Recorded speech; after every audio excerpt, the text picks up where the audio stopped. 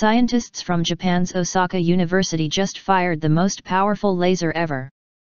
Using a device called the LFEX, short for Laser for Fast Ignition Experiments, the team produced a laser containing a whopping 2 petawatts, that's 15 zeros, an energy equivalent to around 1,000 times the entire world's electricity consumption. Remember that weaponized laser the US Navy was using to blast drones and boats with one hit during tests? That was a 30 kilowatt laser, so you can imagine just how strong this beam actually is. Obviously, a laser that powerful will require huge amounts of power, right?